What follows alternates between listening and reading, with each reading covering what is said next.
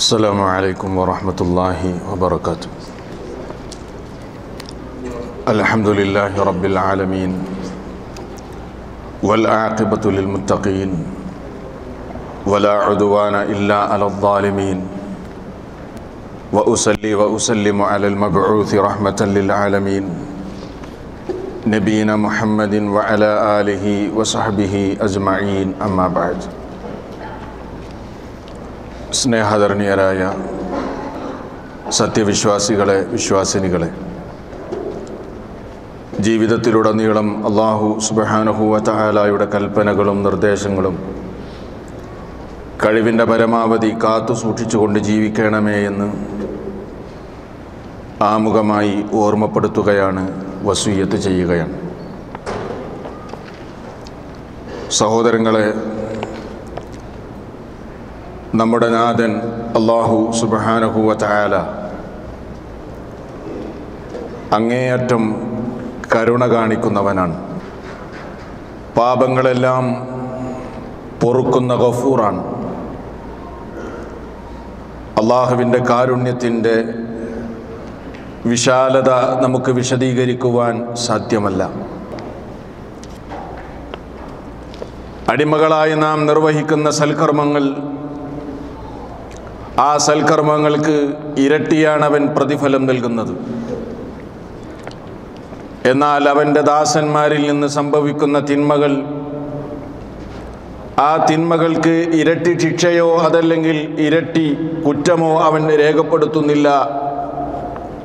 മറിച്ച് ഒരു തെറ്റ് സംഭവിച്ചാൽ ഒരു പ്രാവശ്യം അതല്ലെങ്കിൽ ഒരൊറ്റ തെറ്റായി മാത്രം അതിനെ രേഖപ്പെടുത്തുകയും അതിനെ കണക്കാക്കുകയും ചെയ്യുന്നു. ഇതെല്ലാം അല്ലാഹുവിൻ്റെ കാരുണ്യത്തിൻ്റെ വിശാലതയാണ് നമുക്കറിയിച്ചു തരുന്നത്. അല്ലാഹു സുബ്ഹാനഹു വ തആല പറഞ്ഞല്ലോ, ഫാത്തിരിസ് സമാവാതി വൽ അർദ് യദ്ഉകും ലിയഗ്ഫിറ ലക്കും മിൻ ദുനൂബിക്കും. സൂറത്ത് ഇബ്രാഹിമിലെ 10-ാമത്തെ വചനമാണ്. തെറ്റ് സംഭവിച്ചവനെ അല്ലാഹു വീണ്ടും അവനിലേക്ക് അടുക്കുവാൻ വിളിക്കുകയാണ്. ഫാത്തിരിസ് സമാവാതി വൽ അർദ്, ആകാശഭൂമികളെ സൃഷ്ടിച്ചവൻ, യദ്ഉകും, അവൻ നിങ്ങളെ ക്ഷണിക്കുന്നു, ലിയഗ്ഫിറ ലക്കും മിൻ ദുനൂബിക്കും, നിങ്ങളുടെ പാപങ്ങൾ പൊറുത്തു തരുന്നതിന് വേണ്ടി നിങ്ങളെ അവൻ വീണ്ടും അവനിലേക്ക് തന്നെ ക്ഷണിക്കുകയാണ്. തെറ്റുകൾ സംഭവിച്ചു പോയ തൻ്റെ ദാസനെ അകറ്റുകയോ അവനിനി പാപമോചനമില്ലെന്ന് പറഞ്ഞ് അവനെ ശിക്ഷിക്കുകയോ അല്ല അല്ലാഹു സുബ്ഹാനഹു വ തആല ചെയ്യുന്നത്. മറിച്ച് കാരുണ്യത്തിൻ്റെ കടലാണ് നാഥൻ. സഹോദരങ്ങളെ, ഖുദ്സിയായ ഒരു ഹദീസ് മഹാനായ റസൂൽ കരീം സല്ലല്ലാഹു അലൈഹി വസല്ലം നമുക്ക് പഠിപ്പിച്ചു തന്നിരിക്കുകയാണ്. ആ ഹദീസിനെ സംബന്ധിച്ച് നിങ്ങളൊന്ന് ചിന്തിച്ചു നോക്കൂ. റസൂൽ കരീം സല്ലല്ലാഹു അലൈഹി വസല്ലം പറയുന്നു, അല്ലാഹു ഇങ്ങനെ പറഞ്ഞിരിക്കുന്നു എന്ന് പറഞ്ഞുകൊണ്ട്, യഖൂലുല്ലാഹു തആല, അല്ലാഹു പറയുകയാണ്, അന ഇൻദ ളന്നി അബ്ദി ബി, ഞാൻ എൻ്റെ ദാസൻ എന്നെ സംബന്ധിച്ച് എങ്ങനെയാണോ ചിന്തിക്കുന്നത് അതുപോലെയാണ് എൻ്റെ ദാസനോടുള്ള എൻ്റെ സമീപനം. വ അന മഅഹു ഇദാ ദക്കറനി, അവൻ എന്നെ ഓർക്കുകയാണെങ്കിൽ ഞാൻ അവൻ്റെ കൂടെ ഉണ്ടാകും. ഫ ഇൻ ദക്കറനി ഫീ നഫ്സിഹി ദക്കർതുഹു ഫീ നഫ്സി, അവൻ എന്നെ സംബന്ധിച്ച് അവൻ ഓർക്കുകയാണെങ്കിൽ ഞാനും അവനെ സംബന്ധിച്ച് ഓർക്കുന്നതാണ്.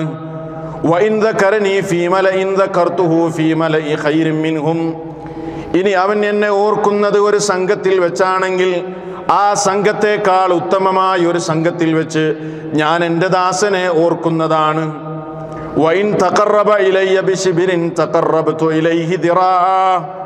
അവൻ എന്നിലേക്കൊരു ചാണെടുത്തു കഴിഞ്ഞാൽ ഞാൻ അവനിലേക്കൊരു മുഴം അടുക്കുന്നതാണ്.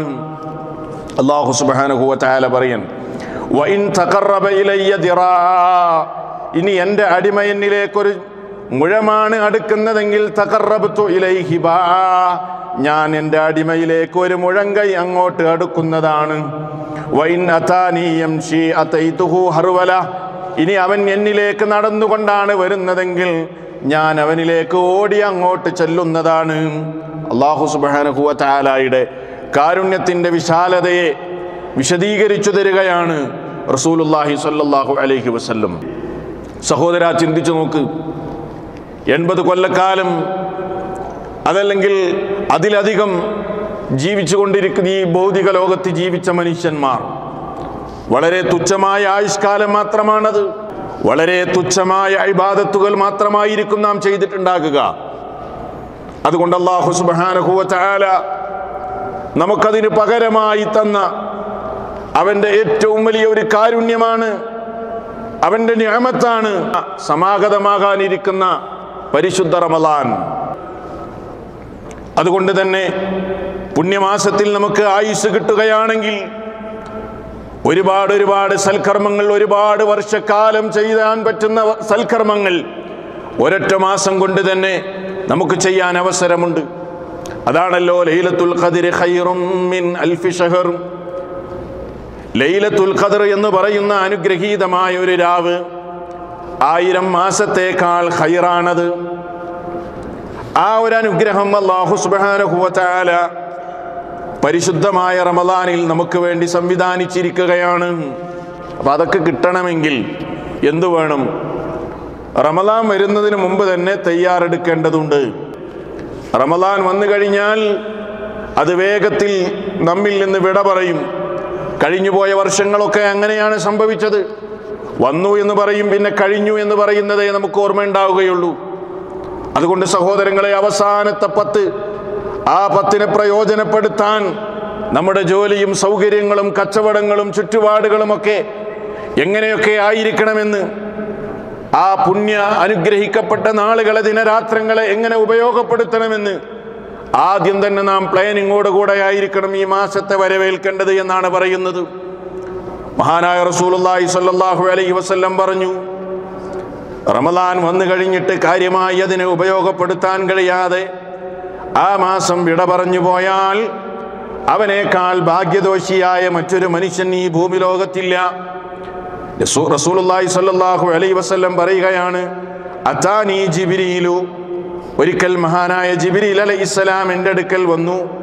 ഫഖാല, എന്നിട്ട് അവിടുന്ന് ഇങ്ങനെ ദുആ ചെയ്തു, യാ മുഹമ്മദ്, ഓ മുഹമ്മദേ, മൻ അദ്റക റമളാൻ, ആർക്കെങ്കിലും റമളാൻ വരികയും ഫലം യുഗ്ഫർ ലഹു, അവന്റെ പാപങ്ങളൊന്നും പൊറുക്കപ്പെടാതെ ആ മാസം അവനിൽ നിന്ന് വിട ചോദിക്കുകയും ചെയ്താൽ ഫഅബ്അദഹുല്ലാഹ്, അല്ലാഹുവിന്റെ കാരുണ്യത്തിൽ നിന്ന് ആ മനുഷ്യൻ അകറ്റപ്പെടട്ടെ എന്ന് മഹാനായ ജിബ്രീൽ അലൈഹിസ്സലാം ദുആ ചെയ്തപ്പോൾ ഫഖുൽതു ആമീൻ, ഞാൻ അതിനെ ആമീൻ പറഞ്ഞു എന്ന് നബി സല്ലല്ലാഹു അലൈഹി വസല്ലം പറയുകയാണ്.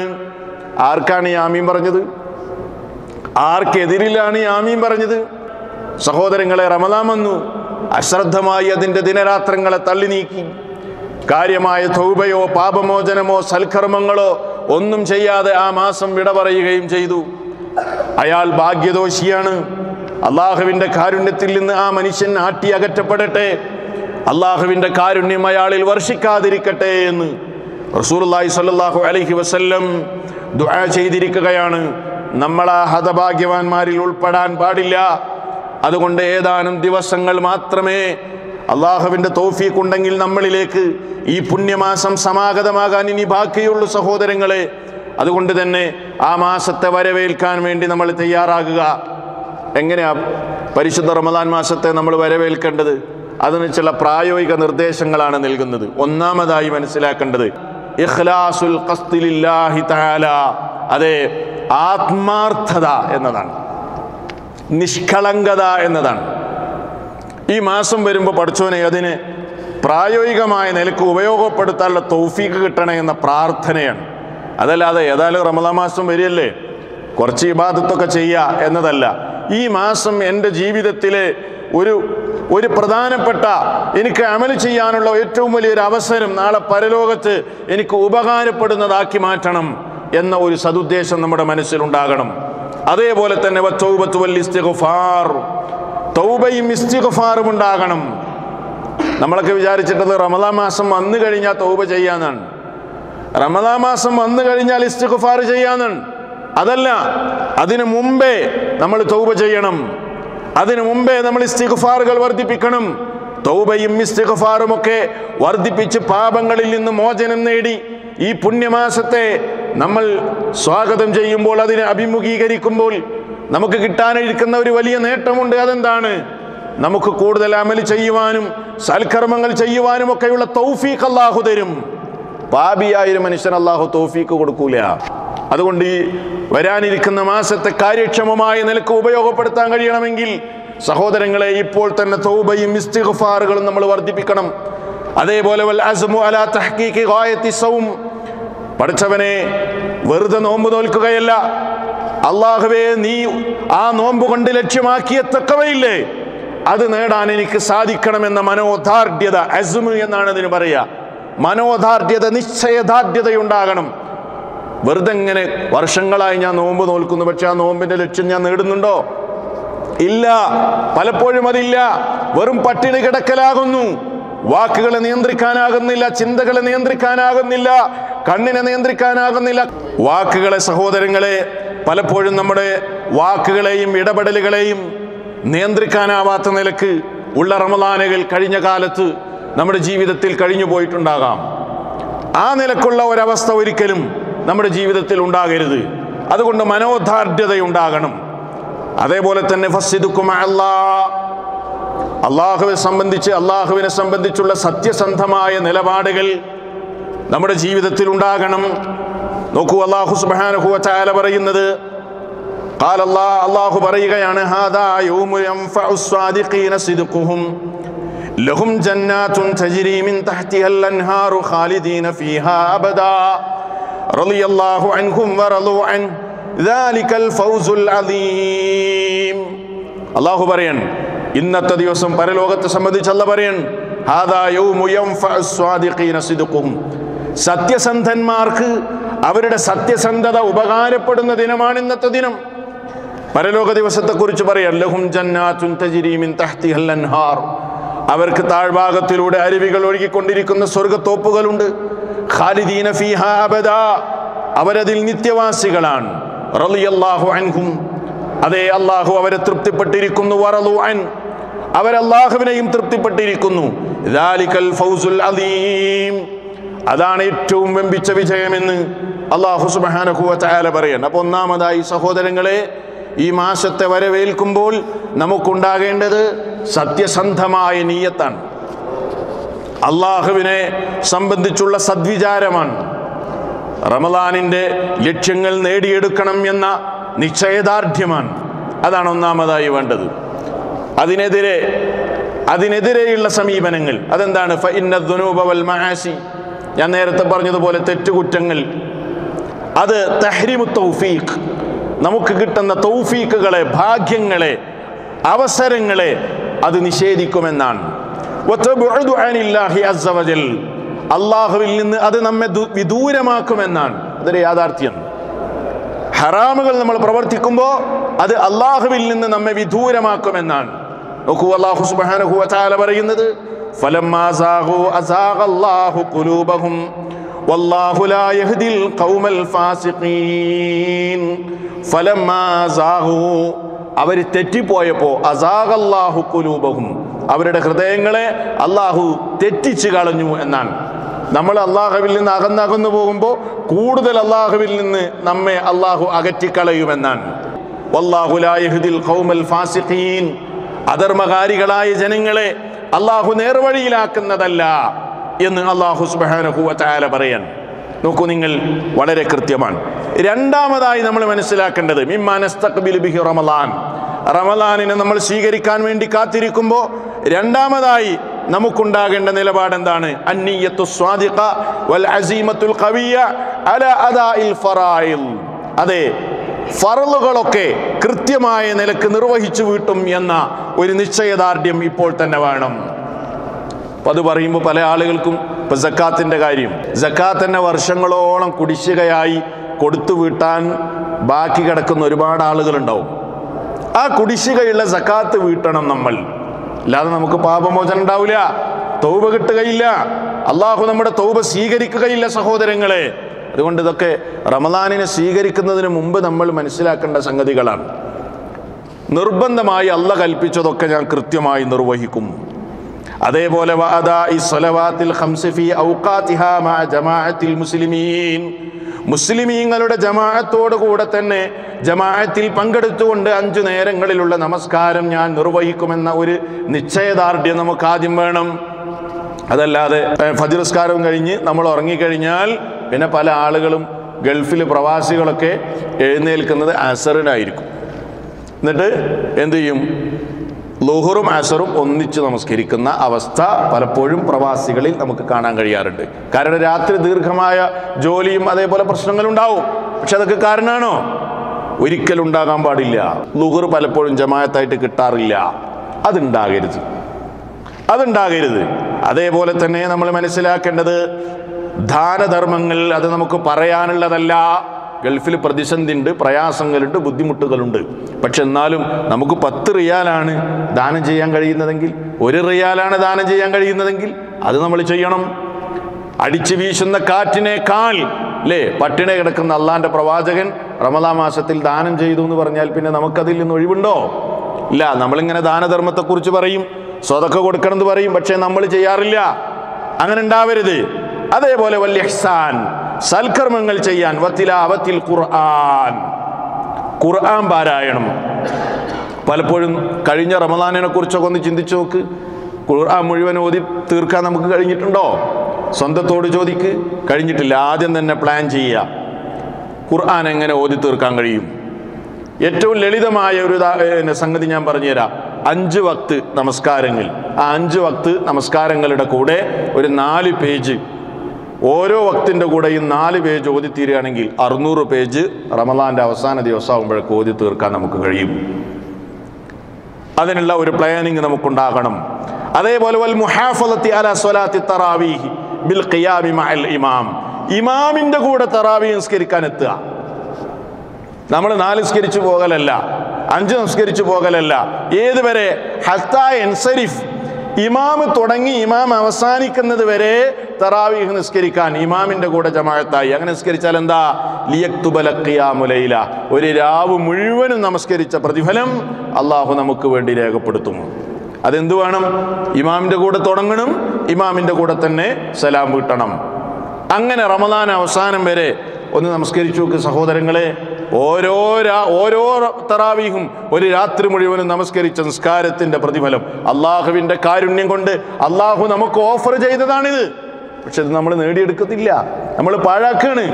വലിയ അനുഗ്രഹമാണ് ഈ മാസത്തിൽ അള്ളാഹു നമുക്ക് വേണ്ടി ചൊരിഞ്ഞിട്ടുള്ളത് എന്ന് നമ്മൾ മനസ്സിലാക്കുക സഹോദരങ്ങളെ. അതേപോലെ റമദാനിനെ വരവേൽക്കാൻ വേണ്ടി നമ്മൾ കാത്തിരിക്കുമ്പോൾ നമ്മൾ മനസ്സിലാക്കേണ്ടത് ശക്തമായ നിശ്ചയദാർഢ്യം ഉണ്ടാകണം. നമുക്കെന്ത്?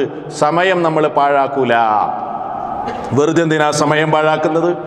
അതേപോലെ വൽ ബുഅദു അനിൽ മുഹറമാത്ത്, ഹറാമായ കാര്യങ്ങളിൽ നിന്നൊക്കെ ഞാൻ വിട്ടു നിൽക്കും. അതൊക്കെ എൻ്റെ തൗഫീഖ്, എനിക്ക് കിട്ടുന്ന അനുഗ്രഹങ്ങൾ അതൊക്കെ നഷ്ടപ്പെടുത്താൻ കാരണമായി തീരും. ഹറാമുകളിൽ നിന്നൊക്കെ നിൽക്കുക.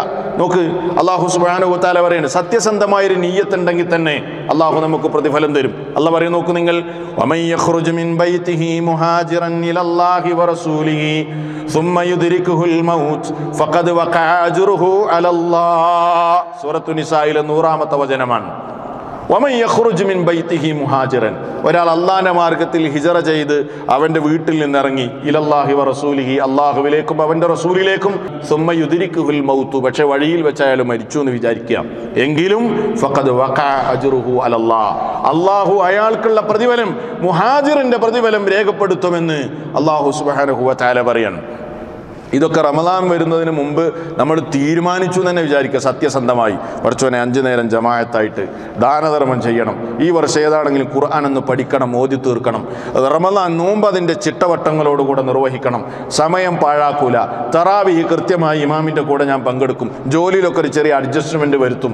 അടുത്ത വർഷം എനിക്ക് റമദാൻ വരുമെന്ന് പറയാൻ കഴിയില്ല എന്നൊരു സത്യസംബന്ധമായ നീയത്ത് നമുക്കുണ്ടെങ്കിൽ തന്നെ നമുക്ക് ആ കർമ്മങ്ങളിൽ ഏതെങ്കിലുമൊക്കെ ചെയ്യാൻ പറ്റാതെ ഇരുന്നാൽ പോലും നമ്മുടെ കാരണമല്ല, പെട്ടെന്ന് തറാവീഹ് നിസ്കരിക്കാൻ സമയത്ത് പള്ളിയിൽ കയറുമ്പോഴാണ് കഫീൽ വിളിച്ചത്, പെട്ടെന്ന് അങ്ങോട്ട് പോകേണ്ട ആവശ്യം വന്നു, അങ്ങനെ എന്തെങ്കിലുമൊക്കെ ഒരു തടസ്സം വന്നു എന്ന് തന്നെ വിചാരിച്ചോ, അള്ളാഹു നമുക്കതിനുള്ള ആ സത്യസന്ധമായ നീയത്തിനുള്ള പ്രതിഫലം അള്ളാഹ് നമുക്ക് തരും. അപ്പം ആ ഒരു സത്യസന്ധത നമുക്ക് വേണം. അതല്ലാതെ എല്ലാ വർഷവും റമദാൻ വരുന്നതല്ലേ, ആ നിലക്കൊരു സ്വീകരണമല്ല നമുക്ക് വേണ്ടത് എന്നാണ് ഓർമ്മപ്പെടുത്തുന്നത്. സഹോദരങ്ങളെ, റമദാൻ എന്ന് പറഞ്ഞാൽ മാറ്റങ്ങളുടെ കാലമാണ്. ഇപ്പോഴുള്ള എല്ലാ അവസ്ഥകളും മാറാൻ പോവുകയാണ് റമദാനിൽ. അതിൻ്റെ ഏറ്റവും വലിയ ഉദാഹരണം റസൂലുള്ളാഹി സ്വല്ലല്ലാഹി അലൈഹി വസല്ലം പറഞ്ഞില്ലേ, എന്ത്? ഇദാ ജാഅ റമളാനു, റമളാൻ വന്നു കഴിഞ്ഞാൽ ഫുത്തിഹത് അബ്വാബുൽ ജന്ന, സ്വർഗ്ഗ കവാടങ്ങൾ തുറക്കപ്പെടുകയാണ്. ഇപ്പൊ സ്വർഗ്ഗ കവാടങ്ങൾ അടക്കപ്പെട്ടിരിക്കുകയാണ്. റമളാൻ വന്ന മാറ്റം വന്നു, സ്വർഗ്ഗ കവാടങ്ങൾ തുറക്കപ്പെടും. വഗുല്ലിഖത് അബ്വാബുൻ നാർ, നരക കവാടങ്ങൾ ഇപ്പോൾ തുറക്കപ്പെട്ടിരിക്കുകയാണ്. റമളാൻ വന്നു കഴിഞ്ഞാൽ നരക കവാടങ്ങൾ അടക്കപ്പെടുകയായി. ഇപ്പോൾ പിശാചുക്കളെ യഥേഷ്ടം വിഹരിക്കാൻ വേണ്ടി തുറന്നു വിട്ടിരിക്കുകയാണ്. റമളാൻ വന്നു കഴിഞ്ഞാൽ മർക്കടമുഷ്ടിക്കാനായ ജിന്നുകളിൽപ്പെട്ട പിശാചുക്കളെ അള്ളാഹു ചങ്ങലകളിൽ ബന്ധിപ്പിക്കുന്നതാണ്. ഇതൊക്കെ റമളാൻ വന്നു കഴിഞ്ഞാലുള്ള മാറ്റമാണ്. തെറ്റുകളാൽ പരീക്ഷിക്കപ്പെടുന്ന ചില ആളുകളുണ്ട്. ചില ആളുകൾക്ക് ചില തെറ്റുകളിൽ ഒരു വീക്ക്നെസ് ഉണ്ടാവും. പിശാച് ചില ആളുകളെ ചില തിന്മകളിലൂടെയാണ് പിടിക്കുക. എല്ലാവരും മദ്യപാനികളാവില്ല.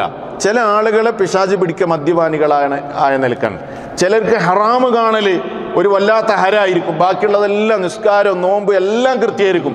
പക്ഷേ ഹറാമ് കാണുന്ന കാര്യത്തിൽ അയാൾക്ക് സൂക്ഷ്മത പുലർത്താൻ കഴിയാറില്ല. ചില ആളുകൾക്ക് സാമ്പത്തിക മേഖലയിലായിരിക്കും വീഴ്ച ഉണ്ടാവുക.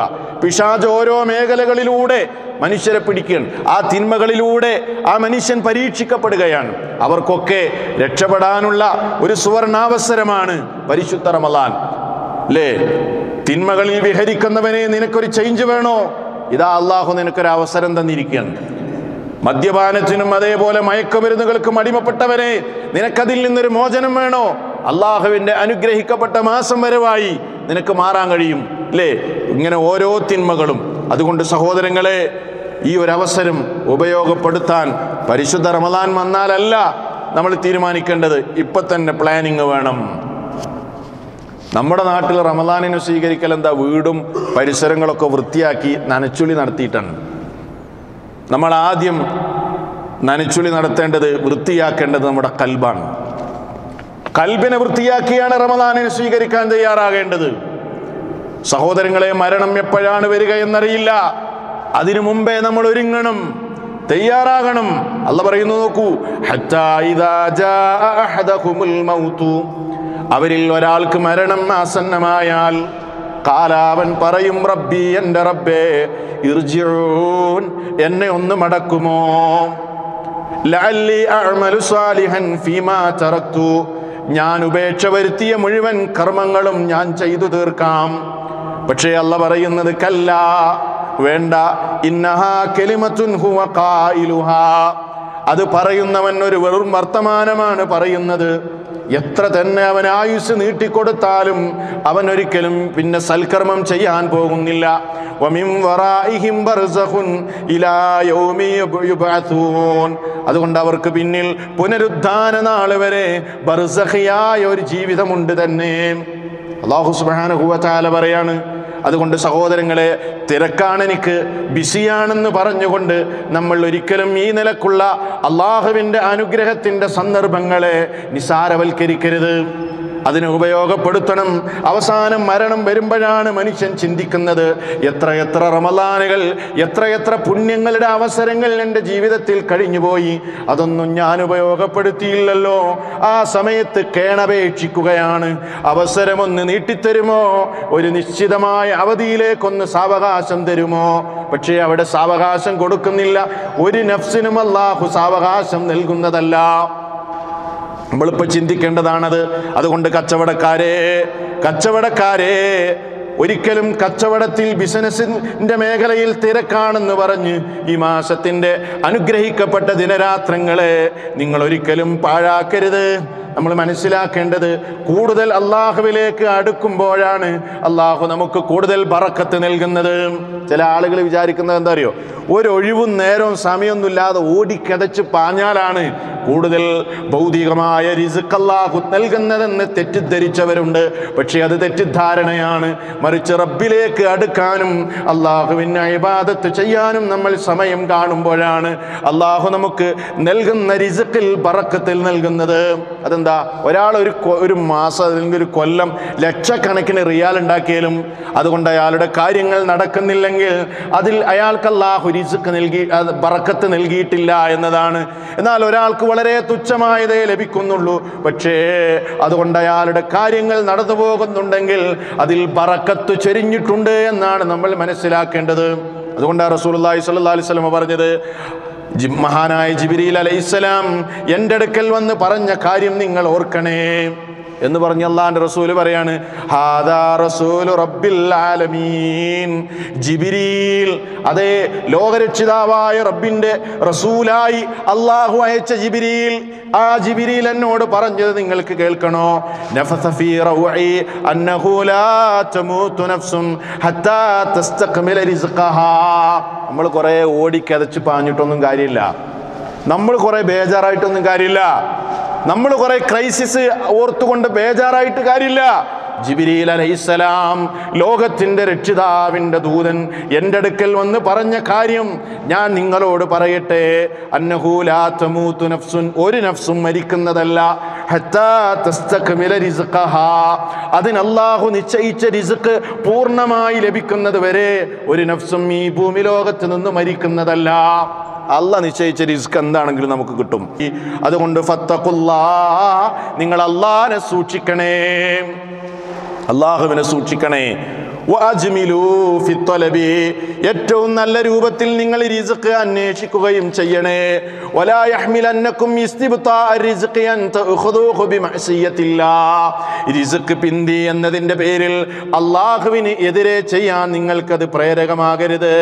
ഫഇന്നല്ലാഹ ലാ യനാലു മാ ഇൻദഹു ഇല്ലാ ബിത്വാഅതിഹി, അള്ളാഹു അവൻ്റെ അടുക്കലുള്ള റിസ്ക് കൊടുക്കണമെങ്കിൽ അള്ളാഹുവിനെ അനുസരിച്ച് ജീവിക്കുന്നവനെ യഥാർത്ഥത്തിൽ റിസ്ഖിൽ ബറക്കത്ത് നൽകുകയുള്ളൂ.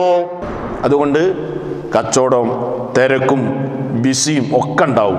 പക്ഷേ വരാനിരിക്കുന്ന ഈ മാസം, ഇത് 12 മാസങ്ങളിൽ ഒരു മാസം മാത്രമാണ്, ബാക്കി 11 മാസം നമ്മുടെ തിരക്കും കാര്യങ്ങളൊക്കെ നടക്കട്ടെ.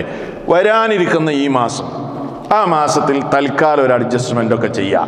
അപ്പോൾ വിചാരിക്കും എൻ്റെ ബിസിനസ്സിൽ ഇടിവ് വരുമോ, എൻ്റെ ജോലിയിൽ പ്രശ്നം വരുമോ? ഇല്ല. അള്ളാഹ് പറയണം, അള്ളാഹിനെ സൂക്ഷിച്ചാൽ അള്ളാഹു നിനക്ക് നിശ്ചയിച്ച റിസ്ക് എന്താണെങ്കിലും തരും. അതുകൊണ്ട് റബ്ബിനെ സൂക്ഷിച്ചോ, ബറക്കത്ത് വേണമെങ്കിൽ അള്ളാഹുവിനെ സൂക്ഷിച്ചോ. ഇതൊക്കെയാണ് റമളാൻ വരുന്നതിന് മുമ്പ്. അതല്ലാതെ റമളാൻ്റെ കുറേ മഹത്വം റമളാൻ വരുന്നതിന് മുമ്പ് നമ്മൾ പറഞ്ഞിട്ട് കാര്യമില്ല.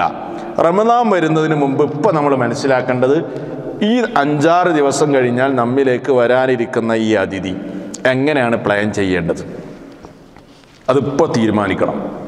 അതിൻ്റെ പ്ലാനിങ്ങുകൾ നടക്കേണ്ട സമയങ്ങളാണ് ഇപ്പോൾ ഉള്ളത്. അങ്ങനെയാണല്ലോ നമ്മളൊരു യാത്ര, അതല്ലെങ്കിൽ നമ്മുടെ എന്തെങ്കിലും ഒരു പ്രോഗ്രാം ഒക്കെ നമ്മൾ സംഘടിപ്പിക്കുമ്പോൾ പ്രോഗ്രാം വന്നതിന് ശേഷമല്ലല്ലോ പ്ലാനിങ് ചെയ്യുക. അത് സംഘടിപ്പിക്കുന്നതിന് മുമ്പ് നമുക്ക് പ്ലാനിങ് ഉണ്ടാകണം. എന്തൊക്കെ കാര്യങ്ങൾ എങ്ങനെയൊക്കെ ആകണം, ആരൊക്കെ പ്രസംഗിക്കണം, എപ്പോഴൊക്കെ എന്തൊക്കെ പ്രോഗ്രാമുകൾ. ആ പ്രോഗ്രാമിങ്ങിൻ്റെ സമയമാണിപ്പോൾ. റമളാൻ വന്നാൽ ഞാൻ എങ്ങനെയാണ് എൻ്റെ ഡ്യൂട്ടിയെ ക്രമീകരിക്കേണ്ടത്, ഖുർആനോത്തിന് എനിക്ക് എപ്പോഴാണ് സമയം ഉണ്ടാവുക, രാത്രി നമസ്കാരം എനിക്ക് ഏത് പള്ളിയിൽ വെച്ച് നിസ്കരിക്കാൻ പറ്റും, എങ്ങനെയൊക്കെ ആയിരിക്കും എൻ്റെ അവസ്ഥ, കാര്യങ്ങളൊക്കെ ഇപ്പം തന്നെ പ്ലാൻ ചെയ്യുക. അതിനുള്ള അവസരങ്ങളാണ് കടന്നുപോയിക്കൊണ്ടിരിക്കുന്നത്. അല്ലാഹു സുബ്ഹാനഹു വ തആല പുണ്യമാസത്തെ നമ്മിലേക്ക് വരാനും അതിൽ ആയുസ്സും ആരോഗ്യത്തോടു കൂടെയും നമുക്ക് അമല് ചെയ്യാനുമുള്ള തൗഫീഖ് നൽകി അനുഗ്രഹിക്കുമാറാകട്ടെ എന്നീ സന്ദർഭത്തിൽ പ്രത്യേകം പ്രാർത്ഥിക്കാം. കാരണം കഴിഞ്ഞ വർഷം നമ്മുടെ കൂടെ നോമ്പെടുത്ത പലരും ഇന്ന് നമ്മുടെ കൂടെ ഇല്ല എന്നതൊരു യാഥാർത്ഥ്യമാണ്. ഇനി അടുത്ത വർഷം നമ്മളുണ്ടാകുമോ, അതല്ല ഈ 3-4 ദിവസം കഴിഞ്ഞ് വരാനിരിക്കുന്ന പുണ്യമാസത്തിലേക്ക് നമുക്ക് പ്രവേശനം ഉണ്ടാകുമോ എന്ന് പറയാൻ കഴിയില്ല. അള്ളാഹുവിൻ്റെ അടുക്കലാണ്, റബ്ബാണ് തീരുമാനിക്കുന്നത്. അതുകൊണ്ട് മനമുരുകി നമ്മൾ ദുആ ചെയ്യുക, അള്ളാഹുവേ ആഫിയത്ത് നൽകണമേ, ആരോഗ്യം നൽകണമേ, നോമ്പെടുക്കാനുള്ള തൗഫീഖ് നൽകണമേ, നീ നിശ്ചയിച്ച പ്രകാരം കാര്യങ്ങൾ പ്രവർത്തിക്കാനുള്ള എല്ലാവിധ തൗഫീഖും ഞങ്ങൾക്ക് നൽകണമേ എന്ന പ്രാർത്ഥനകൾ നിരന്തരമായി വരാനിരിക്കുന്ന നാളുകളിൽ നമ്മുടെ ചുണ്ടുകളിൽ നിന്ന് ഉയരട്ടെ എന്നീ സന്ദർഭത്തിൽ പ്രാർത്ഥിക്കുകയാണ്. അതോടൊപ്പം നമ്മൾ മനസ്സിലാക്കേണ്ട ഒരു പ്രധാനപ്പെട്ട കാര്യം, പരിശുദ്ധ റമളാൻ നമ്മിലേക്ക് സമാഗതമാകുമ്പോഴും ലോകത്ത് നമ്മുടെ സഹോദരങ്ങൾ വേദനിച്ചുകൊണ്ട് പ്രയാസപ്പെടുന്നുണ്ട്. ഫിലസ്തീനും സിറിയയും അതേപോലെ തന്നെ യമനും ഇറാഖും ഒക്കെ നമ്മുടെ മുമ്പിലുള്ള വേദനകളാണ്. അവർക്കൊരുപക്ഷെ നാം നോമ്പെടുക്കുന്നത് പോലെ നോമ്പെടുക്കാൻ കഴിഞ്ഞുകൊള്ളണമെന്നില്ല. നമുക്ക് തറാവീഹിൽ പങ്കെടുക്കാൻ കഴിയുന്നത് പോലെ നിർഭയത്വത്തോടുകൂടെ അവർക്ക് തറാവീഹിൽ പങ്കെടുക്കാൻ കഴിഞ്ഞുകൊള്ളണമെന്നില്ല. നാം നിർഭയമായി അത്താഴം കഴിക്കുന്നത് പോലെ അവർക്ക് അത്താഴം കഴിക്കാൻ കഴിഞ്ഞുകൊള്ളണമെന്നില്ല. നാം നിർഭയമായി നോമ്പ് തുറക്കുന്നത് പോലെ വിഭവസമൃദ്ധമായ സദ്യക്ക് മുമ്പിൽ ഇരുന്നു കൊണ്ട് നാം നോമ്പ് തുറക്കുന്നത് പോലെ അവർക്ക് നോമ്പ് തുറക്കാൻ കഴിഞ്ഞുകൊള്ളണമെന്നില്ല. അതുകൊണ്ട് അവർക്ക് വേണ്ടിയുള്ള പ്രാർത്ഥന നമ്മുടെ നോമ്പ് കാലത്ത് നമ്മുടെ മനസ്സുകളിൽ ഉണ്ടാകണം എന്ന്, നമ്മുടെ മനസ്സുകളിൽ നിന്ന് ഉയരണമെന്ന് ഈ സന്ദർഭത്തിൽ ദുആ ചെയ്യുകയാണ്. അതോടൊപ്പം മനസ്സിലാക്കേണ്ട മറ്റൊരു കാര്യം, നാം ജീവിച്ചു കൊണ്ടിരിക്കുന്നത് സാമൂഹ്യ മാധ്യമങ്ങൾ പ്രചാരം നേടിയ ഒരു കാലഘട്ടത്തിലാണ്. മുസ്ലിമീങ്ങളെ ലക്ഷ്യമിട്ടുകൊണ്ട് ഇസ്ലാമിൻ്റെ ശത്രുക്കൾ നമ്മുടെ നോമ്പിനെ ഫസാദാക്കാൻ വേണ്ടിയുള്ള പല ചർച്ചകളും കൊണ്ടുവരുന്നൊരു കാലമാണ്. അതുകൊണ്ട് അത്തരം അനാവശ്യമായ ചർച്ചകളിലേക്ക് നമ്മൾ പോകേണ്ടതില്ല. ആ നിലക്കുള്ള നിയന്ത്രണം വിട്ട ചർച്ചകളിലേക്ക് നമ്മൾ കടന്നു പോകേണ്ടതില്ല. അതിന് പല നിലക്കുള്ള പൈശാചികതകളുമായി പലരും രംഗത്ത് വന്നുകൊണ്ടിരിക്കുകയാണ്. നമ്മളതിൽ മുഴുകേണ്ട ആവശ്യമില്ല. അത്തരക്കാർക്ക് ആ നിലക്കുള്ള മറുപടികൾ നമ്മൾ നൽകേണ്ടതില്ല. നമ്മുടെ നോമ്പ് എപ്പോഴും നമ്മുടെ മനസ്സിലുണ്ടാകേണ്ട ചിന്ത, ഇന്നിംബ്രുഉൻ സ്വായിമുൻ, ഞാനൊരു നോമ്പുകാരനല്ലയോ. അവന് നോമ്പില്ല, അവൻ അത്തരം കാര്യങ്ങളെക്കുറിച്ച് ചിന്തിക്കേണ്ടതില്ല. അവർ പറയുന്നത് പോലെ എഴുതുന്നത് പോലെ അതേപോലെ മറുപടി പറയേണ്ടവനല്ല ഞാൻ എന്ന തിരിച്ചറിവ് സഹോദരങ്ങളെ നമുക്കുണ്ടാവുക. അല്ലാഹു സുബ്ഹാനഹു വ തആല നമ്മെ അനുഗ്രഹിക്കുമാറാകട്ടെ. ഈ പറഞ്ഞ കാര്യങ്ങൾ എനിക്കും നിങ്ങൾക്കുമൊക്കെ പ്രയോജനപ്രദമാകുന്ന നിലക്ക് നമ്മുടെ ജീവിതത്തിൽ കൊണ്ടുവരുവാൻ അല്ലാഹു തൗഫീഖ് നൽകി അനുഗ്രഹിക്കുമാറാകട്ടെ. അറിഞ്ഞോ അറിയാതെയോ വന്നുപോയ പാപങ്ങൾ അല്ലാഹു പുറത്തു മാപ്പാക്കി തരുമാറാകട്ടെ. കടബാധ്യതകൾ കൊണ്ട് കഷ്ടപ്പെടുന്നവർക്ക് കടം വീട്ടാൻ അല്ലാഹു തൗഫീഖ് നൽകുമാറാകട്ടെ. ആരാധനകളും നിർബന്ധമായ കർമ്മങ്ങളുമൊക്കെ മുറപ്രകാരം നിർവഹിക്കാനുള്ള തൗഫീഖ് അല്ലാഹു നമുക്ക് നൽകുമാറാകട്ടെ. വസ്സലാമു അലൈക്കും വറഹ്മത്തുള്ളാഹി വബറകാതുഹു.